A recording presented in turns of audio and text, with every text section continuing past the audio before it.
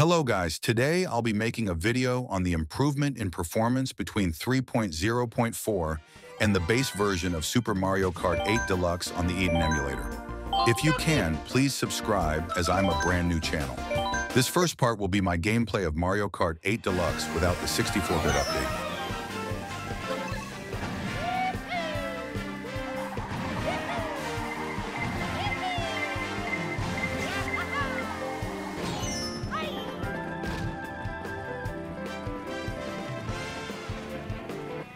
Playing the game, we can see crazy, awful stuttering, along with low frame rates and an overall unplayable experience.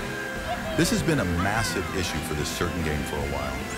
Luckily, with the 3.0.4, we can see a good improvement in overall performance. Using 3.0.4, we can see a massive improvement of 20 more frames per second, allowing for the game to cap at 60 frames per second like it's intended to do. This improvement allows us to stop seeing such stuttering throughout playing the game, allowing for a more smooth gameplay, where you can truly enjoy the game. Obviously, we can still see the game dropping a few frames per second in some more intensive areas.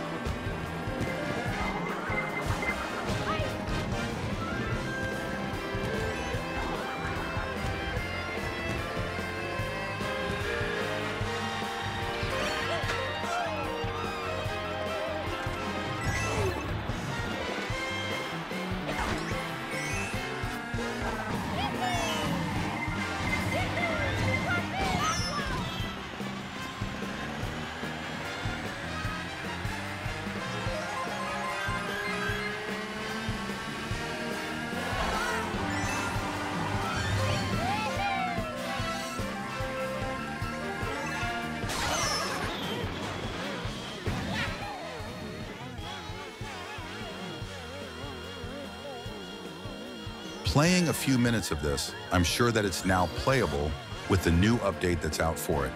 In a way, Nintendo helped emulation and fellow emulators by publishing this update.